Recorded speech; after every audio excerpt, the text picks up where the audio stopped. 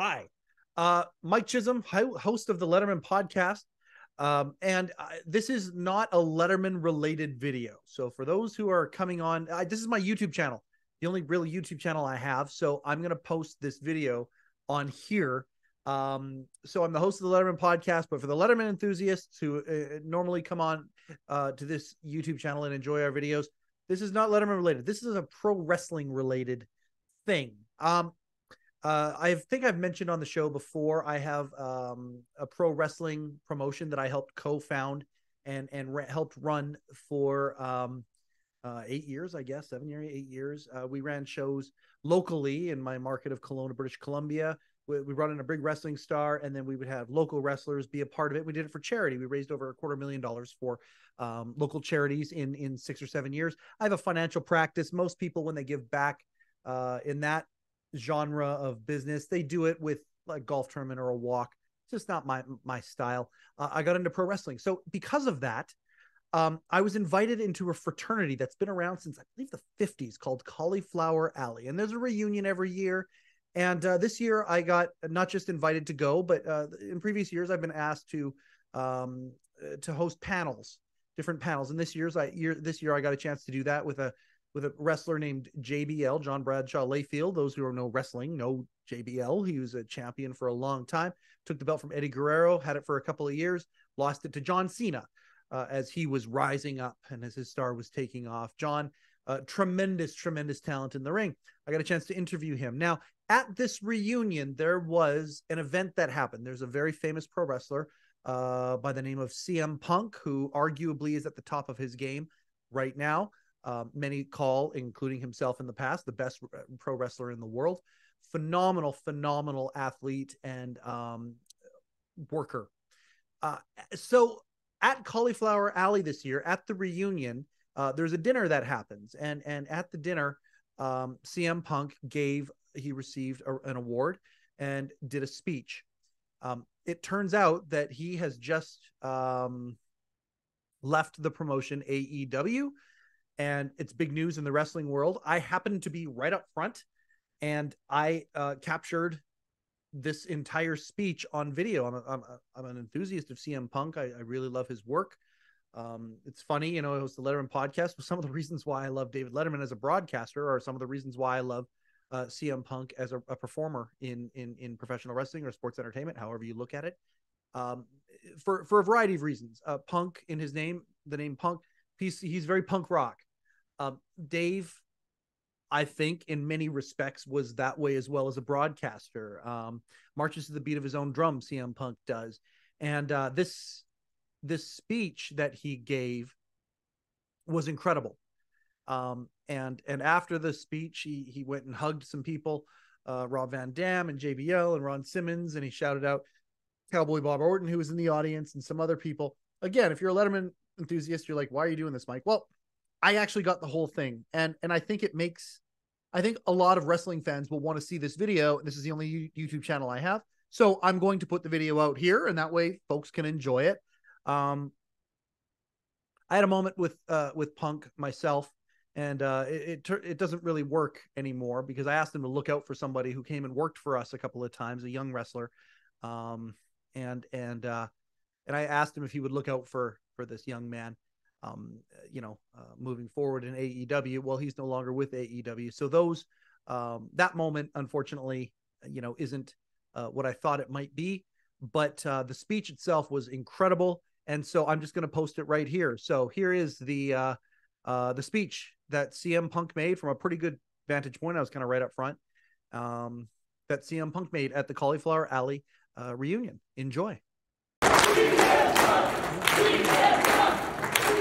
Here to induct and present the Iron Mike Mazurki Award to CM Punk from the Steel Domain Training School to the Second City Saints to present day. He has been one of his closest friends, well-respected coach, producer, wrestler, trainer. Please welcome Ace Steel.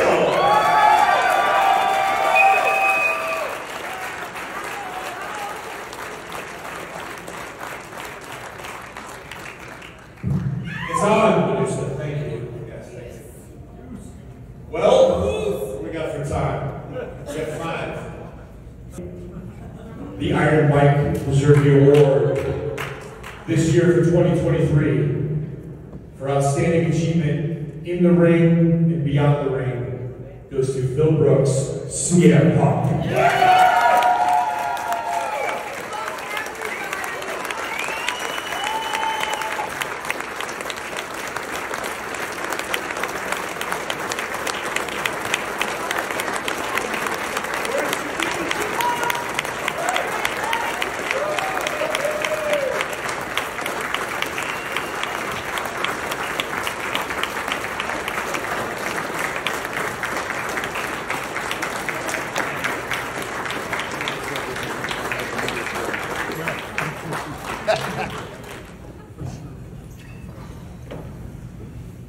Well, thank you for staying.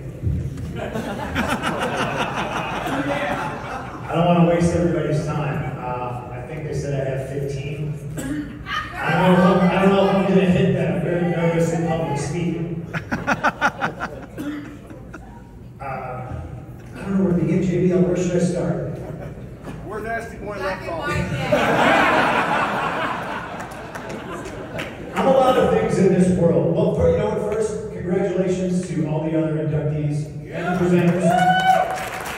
We've seen some very talented individuals here. There are talented individuals in these seats. There are heroes of mine. There are people I have looked up to. There are people I have worked with. And I'm proud to be here, and I'm proud to have shared wrestling rings and roads and cars with a lot of you that are here today. I've been a lot of things in my life. First and foremost, currently, and probably the thing that I'm most proud of is I am April's husband. None of this is about me. This is all going to be about the people that got me here to this moment. Because I think professional wrestling is so interesting. I think a lot of us have quirks and we're so ego-driven. And you gotta believe in yourself so much to make it. You have to sacrifice, you have to survive. But the truth is, none of us really get to where we're going without a village. My wife has helped me tremendously, and she currently inspires me to be a better person, to try to understand myself and other things better, and I love her to death. I wouldn't be here if it wasn't for her. The business is a lot different when I got in it. But the basics and the fundamentals of professional wrestling are the same as they ever was. If it worked in the 1940s, it can work today. You just have to know how to apply it. And the basics and the fundamentals of professional wrestling were taught to me by Ace Steel. I started goofing off in a backyard with my friends in 1993, right? It was just something to do. I liked comic books. I liked stuff that got me up, beaten up in school. I didn't fit in anywhere. And in fact, show of hands, how many here are wrestlers? How many here have taken a bump before? Now, do you remember why you got into business in the first place? Loved it. Because you loved it. You had to love it. Well, we're going to get to Harley. No, we're going to get to Harley. I got into this business because I loved it, but I also didn't fit in anywhere. I tried out for the football team my freshman year of high school. They told me I had to cut my hair. I said, well, that's not for me. I was more into being the opinionated punk rock kid with a 6-inch livery spike mohawk. I thought that was more important at the time. I tried out for the wrestling team. They said, congratulations, you made it. Man, you gotta fucking cut that hair. And now I walk around and all the NFL players got mohawks. I feel like I might have missed the boat. But I'm glad I did, because I had to outsource, and I found wrestling. Goofing off in the backyard with my friends. I was the ambitious one. I borrowed some lumber from local businesses, let's just say. And I built myself a wrestling ring that our friends would goof off in. That turned into saving money to buy a ring from somebody in Texas. I think it wound up being an old UWF ring. And from there, I realized we ran our first show in 1997, and I remember watching the VHS tape that night and thinking, holy shit, we suck. suck. But I had gone out and got a promoter's license because the only thing I knew was punk rock. I knew do it yourself. I know if you wanted to do something, if I wanted to be in a band, go to the pawn shop, maybe borrow an instrument. I didn't know there was wrestling schools. The internet wasn't really a huge thing yet. I met Ace Steel and a guy named Danny Dominion in the bathroom of the Rosemont Horizon at a WWF house show. They gave me a business card, and I was like, what is this, a wrestling school? Yeah, I didn't know you had to go to school. I had heat on me because I was a backyard wrestler. I showed up, they beat the crap out of me. And it's been a love affair ever since. From there, I wrestled every weekend I possibly could. Nothing mattered. Girlfriends, jobs, responsibilities. The only thing that I cared about was getting in a car with whoever I could and driving anywhere. And we were lucky because we were in Chicago. We were very central. I could drive to Michigan and the Upper Peninsula. I could cross over into Canada until I got thrown out the first time. You could go to Minnesota. You could drive down to Kentucky, Indiana. 13, 14, 15-hour drives to Philadelphia. We went everywhere. Now this is back at the time when you had to write down a resume, put a couple of promos and matches on a VHS tape and send them out. And promoters would call you, and Mickey knows, and you would get booked. And I think the first match that I would say kind of put me on the map was when I got to wrestle two guys, Rey Mysterio Jr. and a man by the name of Eddie Guerrero.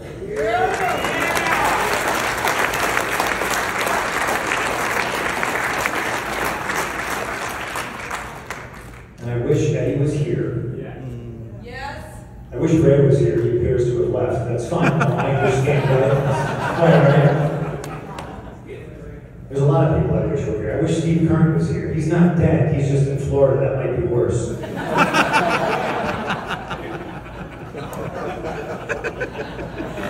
Sorry, 90% of the wrestlers in the world live and are from Florida, so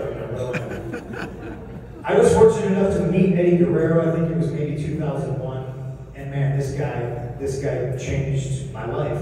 He was so kind and he was sweet. He was going through it. He had just been fired. He was going through a divorce. He was worried about seeing his kids, but all he knew was wrestling.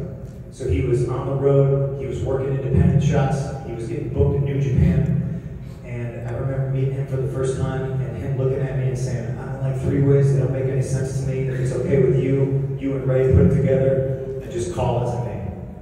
And I had very limited experience with going out and just kind of winging it. You know, I'm an indie kid.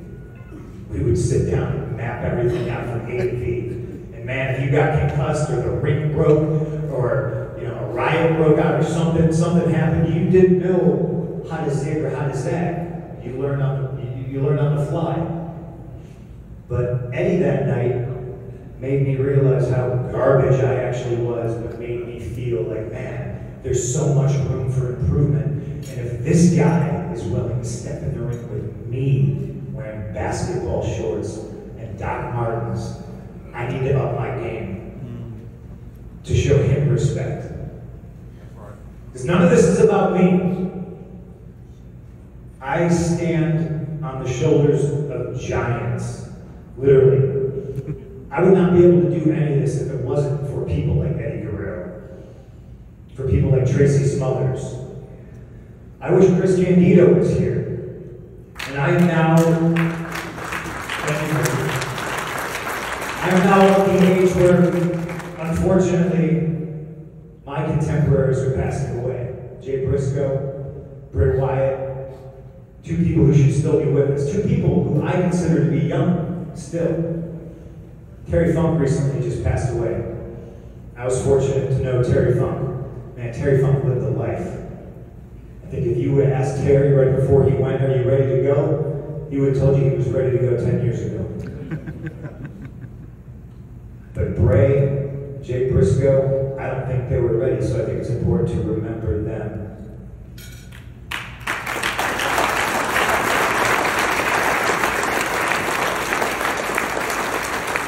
The first name I ever worked in the wrestling business was Tracy Smothers. was scared to death because he came up to me in the locker room and he said, "Oh, hey man, hey, you look good, you swimming, you eat cans of tuna, you lift weights, doing limp lifts all day. Listen, man, I see those matches you had with Ace and with Chris Hero, man, all that stuff you do. Oh God, I can't do any of that. I can't remember any of that either, so it's okay with y'all. Is it okay if we just call it out there?" And I acted cool, like, sure. We'll just walk and talk, baby. I was terrified. And when I saw him in the ring, and he ran outside and grabbed the fans' nachos and their cheese, and I knew I was wrestling in a barn in southern Indiana with a 5.5-hour drive ahead of me, no shower, I was like, this son of a bitch is gonna cover me in nacho cheese. We didn't talk about this. This wasn't cool. And he grabbed me, and he grabbed that nacho cheese, and he said, "Lock the cheese, brother." And a light bulb went off in my head, and I said, this guy's just talking to me. This is amazing. I mean, I don't have to talk to people before the show. This solves so many of my problems. That began the part of my career where I would actively hide from my opponents. You know? All of that independent wrestling and traversing the United States and going to Japan, going to Puerto Rico, going to Europe, back when you had to smuggle merch into Europe and you were terrified because you were just a 19, 20-year-old kid and you're reading the declaration thing and you're like, if you have more than $10,000, and you're like, oh shit. If I sell too many t-shirts, they're going to get me on the way back. Nobody's ever taught me about any of this stuff. God damn it. I landed a spot in Ring of Honor, and it's the first time I ever met Mickey James, who's the Rhea. She's like a redhead, she's not a bad penny, but a good penny. She keeps coming back. I met Mickey James for the first time. Eddie Guerrero was still wrestling there. I learned from a guy named Raven, and I listen. I know a lot of people. They might not like Raven. Here's a little secret too. A lot of people might not like me. But Raven, coupled with the things that Eddie has taught me, and Tracy had taught me, and Ace taught me, and you mix it up with what Raven taught me. He's like, kid, listen, it's not about the moves. The first time I ever wrestled Raven, if I may afford some of your time for this ridiculous story, he got a ridiculous amount of color on one of those Wednesday night TNA pay-per-views, right? And I'm wrestling him for Norm Connor's IWC. You were probably there, Joe. I think you were 12. He's got the Crockett era Ric Flair just athletic tape on his head, and he's sitting there, and I've never met him before, and I walk up to him, and I'm like, hello, sir, hi, you know, my name's Punk, you know, whatever you want to do. And he's like, just tell me a couple things you do, kid. You know, maybe we'll do this, man. And as I'm talking to him, he just starts leaking. He hasn't done anything, but he got such great color Wednesday night at the Nashville Fairgrounds. He's leaking. And I'm looking at him, and I'm like, you're bleeding. And he goes, shit. There's a match about to go out. Some kid's about to debut. Raven grabs him and he goes, sorry kid, we gotta go. And he's just like, start fighting. And we start brawling and we go through the curtain. He's already bleeding. He's like, we gotta go. So once again, thank you Tracy Smothers, thank you Eddie Guerrero, thank you Ace Steel. You have given me the knowledge to not be afraid of going out and doing something on the fly with this man that I had just met and never wrestled before. He's bleeding. I start chopping the shit out of him. And he's going, He starts giving me a shoulder. And I'm like, listen, motherfucker, you know, stop giving me your shoulder. I'm waffling this shit up. A little lesson learned. We get in the back and he goes, kid, come here. Listen, chops are stupid. They hurt, they suck, and don't ever chop me again. You know? Duly noted, but we didn't talk about it, so, you know, I didn't know. Armed with the new knowledge that I got from Raven and so many others, I continue to wrestle. Tommy Dreamer calls me one day and he says, the WWE wants to take a look at you. And I said, shut the fuck up. This is 2004, maybe. He says, no, they really, really do. was doing dark matches, Tom Pritchard was booking extra talent, and he said they legitimately want to take a look at me. And I thought, well, this is the chance.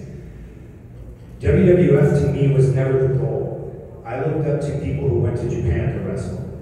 I thought the idea of going to Japan and being a superstar, like a Bruce Brody, or a Stan Hansen, or an Eddie Guerrero, and then coming home and nobody knowing who you are, man, I thought that was the coolest idea in the world. That's what I wanted. When I wrestled in Japan, Hashimoto told me, maybe too big cruiserweight, too small heavyweight.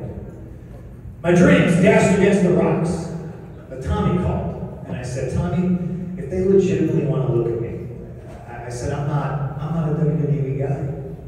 You know, skinny fat. Hunter famously called me that on TV. He wasn't wrong. I wore basketball shorts. I dedicated myself. I told Tommy, I said, give me 6 to 8 months. I'm going to bust my ass, and I'm going to get into shape, and I'm going to do everything I can to when they legitimately take a look at me, they will not be able to say no. And in the line of this, none of this being about me, I want to thank Val Venus. I had a match with him on Sunday Night Heat that got me my job. And I knew it got me my job. And people will tell me that I'm cocky, and I know, sometimes I am, but I knew leaving that ring, I said, I almost had abs, JD, believe it or not. You said something up here yesterday that really resonated with me. You gotta work out hard to look this bad. The same is true for me. So I'm offered a job, and I'm blown away. And I pack up everything I own. In my 2001 Monte Carlo, which is the first thing I ever bought with my own money.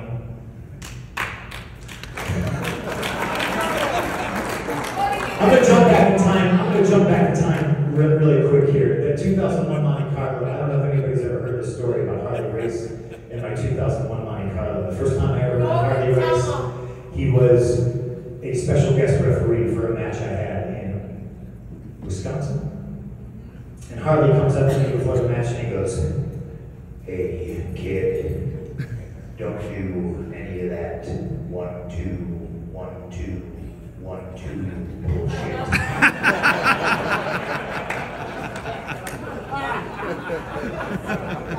I don't get up and down as fast as I used to. And I don't think Harley wanted to count my Bronco Lubitsch just yet. I think he had too much pride. And I was terrified of Harley Race. This is the toughest man professional wrestling has ever seen. Sorry, Haku.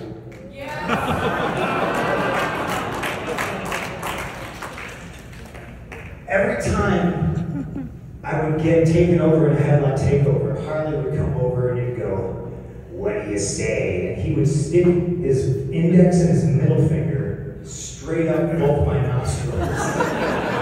and I was just a young 20-something punk kid looking at the lights going, why is Harley Race doing this? And if you've ever met Harley had legit hands of steel, and his fingers were like sausages, so to actually jam his fingers in my nose, it hurt quite a lot. Not as tough as Harley Race. Harley Race liked me for some reason, and I didn't get it. Tracy Smothers liked me for some reason, and I didn't know why. I never fit in anywhere before. Eddie Guerrero loved me, and I never knew why. Later that night at the bar, Harley Race is accepting shots from every single fan.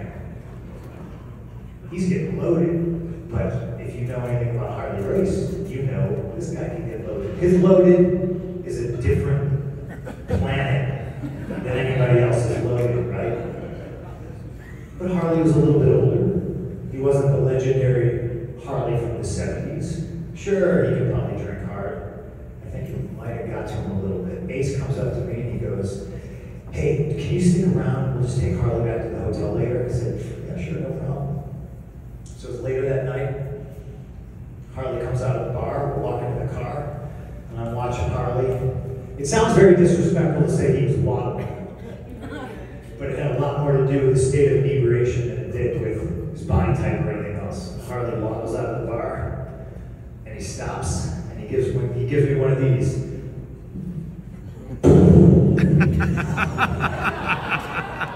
This is my brand new 2001 Monte Carlo. It's the first thing I ever bought with my own money. He sits shotgun, he sits in the back seat, we're driving to the hotel, and I'm looking at Harley, and all of a sudden he goes, and I'm driving my car, and I'm just like, no way. As the hardest man in professional wrestling history, this man can hold his alcohol.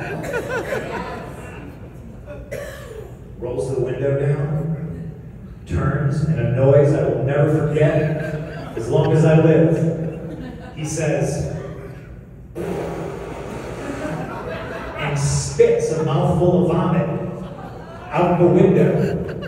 And I'm driving, I'm going at a good pace. It immediately blows back all over a steel. And I look at the rearview mirror, and I'm just like, holy shit. And I look at Harley, and he does it again. And he slowly turned, like, I don't think Harley had a quick bump in his body. Everything was slick. He slowly turned to the window, and he went, like a balloon deflated. So I start to pull over. He does it again. But this time, since I'm pulling over, he turns to me. Oh no.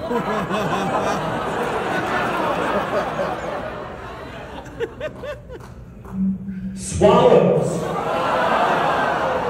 And grabs my forearm and says, don't pull over. You'll alert the authorities.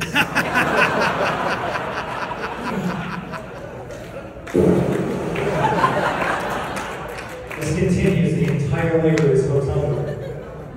We get to the hotel room, we walk in, I'm thinking, man, I gotta tuck this motherfucker to bed, you know what I mean? Like, but we get to the elevator, and he turns to me, he's covered in puke, and he says, well, my friend, I hope you have it in your heart to forgive me for throwing up in your car. And I said, yeah, man, you're hardly raised. And then he proceeded to give me a big hug.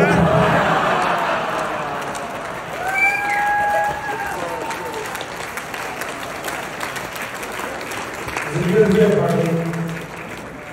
The point of all that is, you know, I literally, it's in the name. I was just a punk rock kid from Chicago. I didn't fit in anywhere. I wasn't supposed to fit in any locker room. Gosh, I remember the first time I was in WWE, man, I didn't feel like I fit in. The names on that roster that were regular house show loop guys: JBL, Batista, Shawn Michaels was still on the road. I know because I had to tag with him and take all the bumps.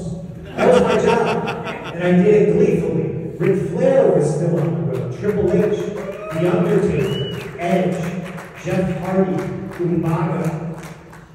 I'm forgetting people. That's the shitty thing about being up here and not writing anything down. Somebody's gonna text me. I hope I forget somebody who's dead so they don't text me. At this point in my life, I'd rather be haunted than text me. I know this is long, guys, but I'm having fun. I hope you are too. Yes, sir.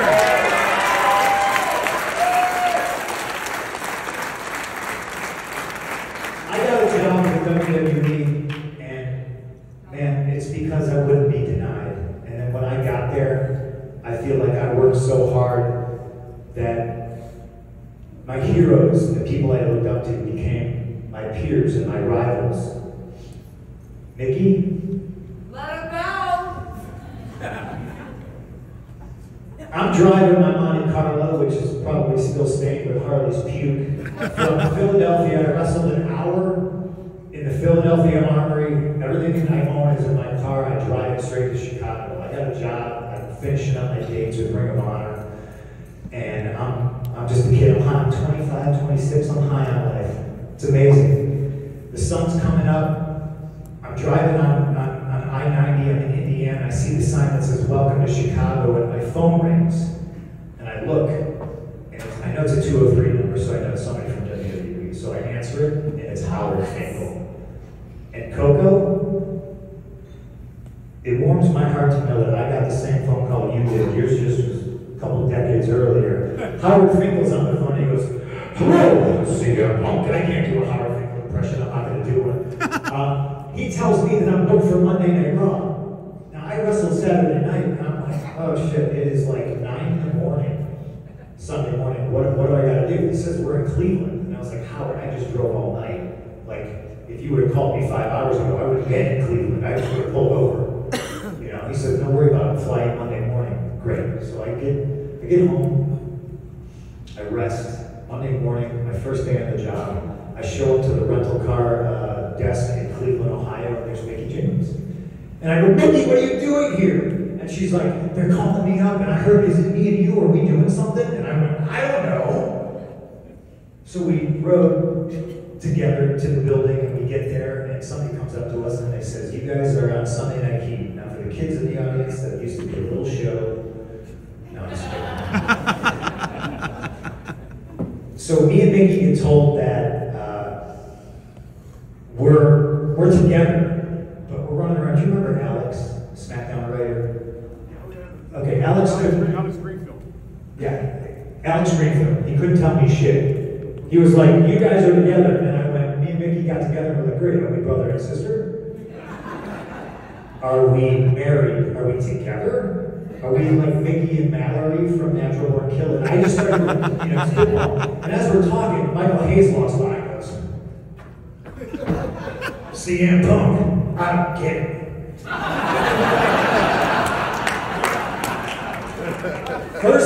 First day on the job, and I look at Mickey, and Mickey's been busting her ass in Ohio Valley Wrestling. And I looked at Mickey, and I was just like, oh man, pressure's on. I can't fumble this fucking ball because it's her career. Hunter comes up to both of us and says, you just thankfully reminded me. And he looks at Mickey and he goes, you, I get it. And then he looks at me and he goes, you, I get it. He goes, together? Because I don't fucking get it. And he walks away. So to set the table, debuting, Mickey's debuting. I'm supposed to be a babyface. I have purple hair. Yeah. And we're in Cleveland, and they're going to announce me from Chicago. And I'm just, I got like shitty tattoos, and I'm with the hot girl with the big boobs. And I just remember pulling Mickey aside and going, this isn't going to work. They're going to boo the shit out of me. And you're going to take the straight for this one. We came up with an elaborate entrance, and I think we even might have kissed, and that was the kissing back. The instant I kissed you in front of Cleveland, they might have started throwing fucking garbage at me. I proceeded to have an okay match, but it wasn't up to snuff, and I remember getting it back, and Arn and Hunter and Sean were just kind of standing in the corner, and it felt like high school because they're all just like kind of pointing. I knew they were talking about me, and I was just like, I guess I shouldn't have been. And then I got sent to Ohio Valley Wrestling, and I figured 6 months tops. You never would have got to meet me, JBL. How sad. But the best thing about being in OVW is I got to work with Danny Davis. And I don't know, it's a recurring theme in my career. I don't know why Danny liked me. All these old school guys, all these tough guys, I don't know why they put up with me, and I don't know why they liked me. Paul Heyman would allow me to come to the Davis Arena on Tuesday night and help write the television show. Because my thing was, I'm never getting called up. That was my one chance. Back then, with all those names on the roster that I listed, it was just a Shark Tank. You weren't going to get a shot. And I figured that was my one shot. But as long as I was going to be in that house, I was going to learn as much as I could from Danny Davis and Paul Heyman. And Paul spent his time and taught me how to write a television show. He taught me how to time a television show. He taught me half a second out and half a second in for commercial. Danny Davis and Paul let me sit in the control room with them and learn how to edit a television television show Wednesday night. This is when I started drinking coffee. I developed insomnia. That is not a joke, that is real life. I figured I had 6 months. I was going to learn as much as I possibly could. When I was back on the Indies, I was going to apply that. I slipped through the cracks. Paul Heyman got me in and got me on television. Somehow with CM Punk, I figured I was going to be an astronaut or a farmer or something. But to me, that meant, it's not that Vince didn't care. It's just that he didn't care enough about me or ECW that I was able to slip under the radar of CM Punk. I was CM Punk, 15 years old, wrestling in the backyard. I had no business being on WWE television with these giants and these legends wrestling as CM Punk, but I did. And JBL, I don't know, they put the title on me. I won Money in the Bank. I was in the right place at the right time. And, you know, this guy who, let's be honest, people would tell horror stories about, okay? He's the only, I remember having a match with Batista and you, and I'm the little guy, I'm taking bumps, but I'm supposed to be a babyface and I'm supposed to be the champion. But it was, you know, I'm getting shit kicked out of me, I'm getting powerbombed, you're lariating me, you know?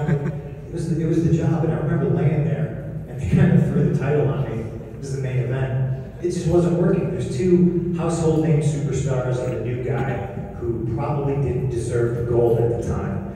And I was laying there thinking, well, this sucks for me, but like, I mean, I understand the position I'm in. So, you know, I don't know, back to the drawing board. And you marched back to the ring, unannounced, didn't tell anybody you're doing this, didn't tell me, you got in the ring, you picked me up, and I was like, oh, he's just gonna clothesline me again. And you shot me off the ropes and you said, Duck 1 GTS. And I was just like, first guy to do that for me. Thank you.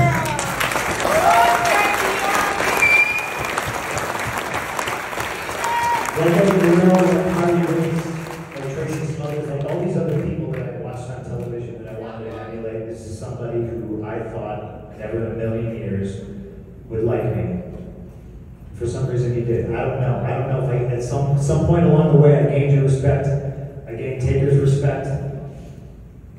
And that is the point of all this, because none of this is about me. This is about the people who came before me. And I miss a lot of them. I miss Eddie. I miss Chris Candido. I miss Tracy Smothers. I miss Harley Race. I miss Terry Funk. But it makes me appreciate the ones that we still have, that I can still text every day. I can still text Jerry Briscoe. I can still text Bret Hart. And I can still see all of you. And if it wasn't for all of you, and I mean that, everybody, because that's the other big thing, is I'm appreciative of every promoter who's ever paid me or not paid me, because it's been a lesson, you know? None of us are anything if it wasn't for the fans.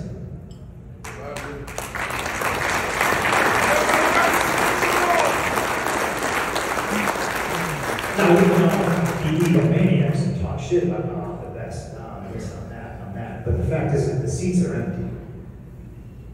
There is no us.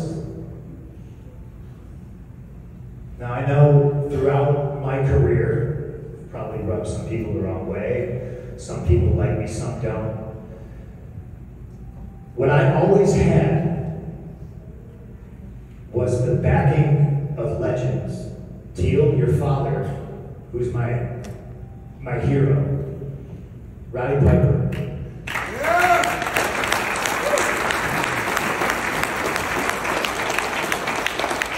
Roddy Piper's the reason I'm a wrestler today. And I remember the last time I saw him and he told me he was proud of me. So when people tell me that they don't like me or the internet's mad at me, I just kind of chuckle because Roddy Piper liked me. Dusty Rhodes loved me. I had the respect and the backing of Harley Race before I went to the WWE, and to me, that means more than all the money in the world. But because these legends put their stamp on me before anybody even knew who I was, it gave me the confidence and it gave me the ability to succeed succeed in a place where I don't think I ever fit in. And I've always struggled with a little bit of imposter syndrome. You know, it's a strange business. You're supposed to just talk shit. You're supposed to tell everybody that you're the best. Everybody compares numbers. I drew this number. I made this much money. I won this title. I did this. I did that. Just completely lost my train of thought. It's like one day I just woke up and I was an old timer and I was at the Cauliflower Alley Club.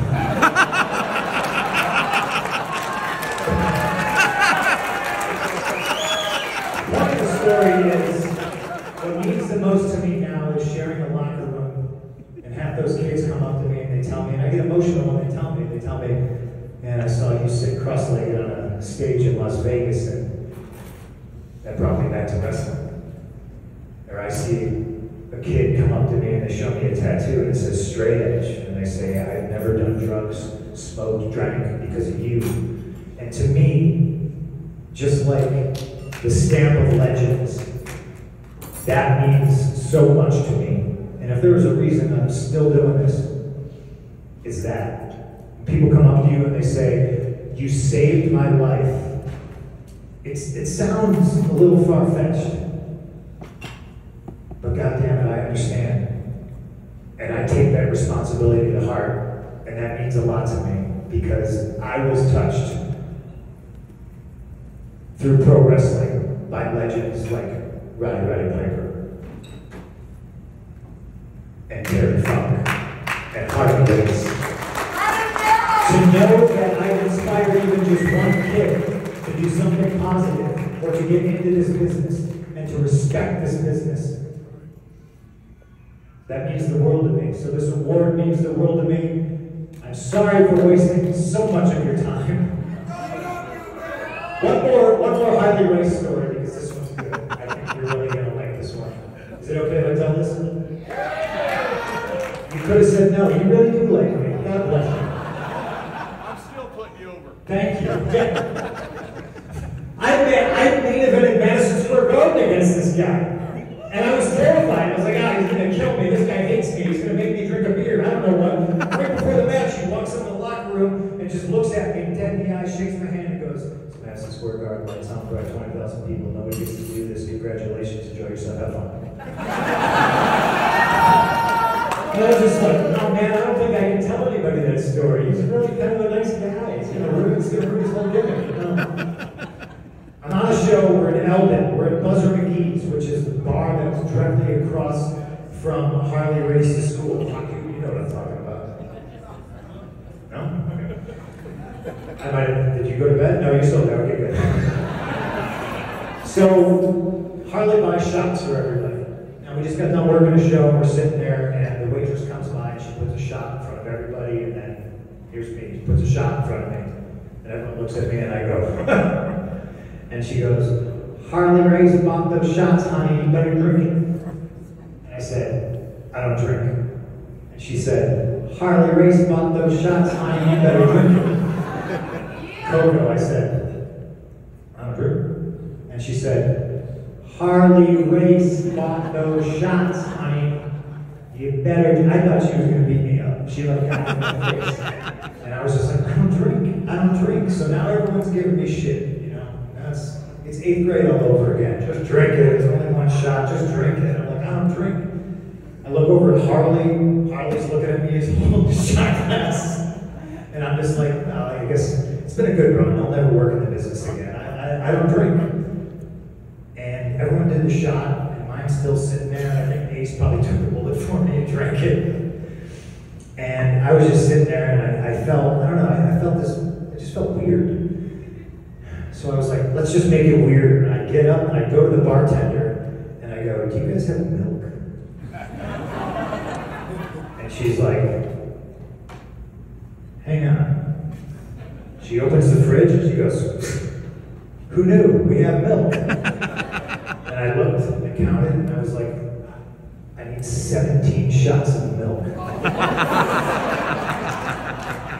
Now, I'm not a suicidal person. But I was flirting flirt with it right here. So we get 17 shots of milk, and just like before, a little deja vu, the same waitress plunks down a shot in front of everybody, but this time last is Harley. Plunks a shot of milk right in front of Harley Race, and I'm sitting behind him and I'm looking at him, and he does this.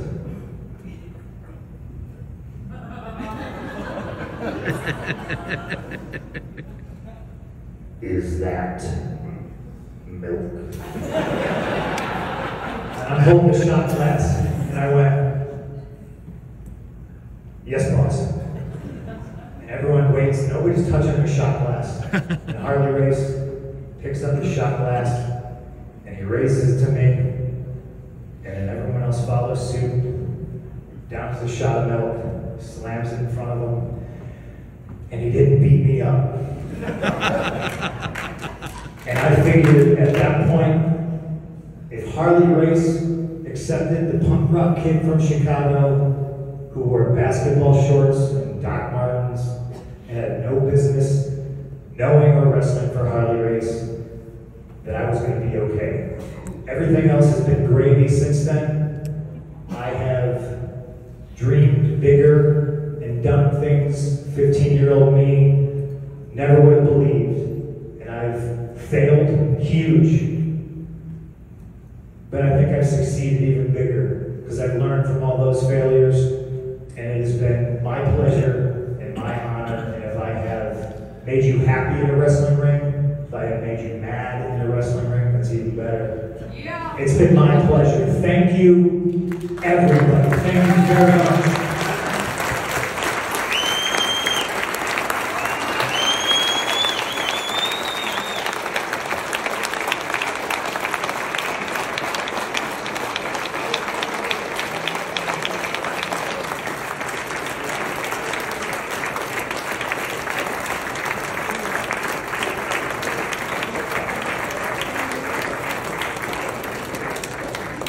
What an amazing night, amazing stories, amazing honorees and presenters, attendees, the CAC, I thank you, the MCs thank you, we all thank you. God bless, have an amazing night.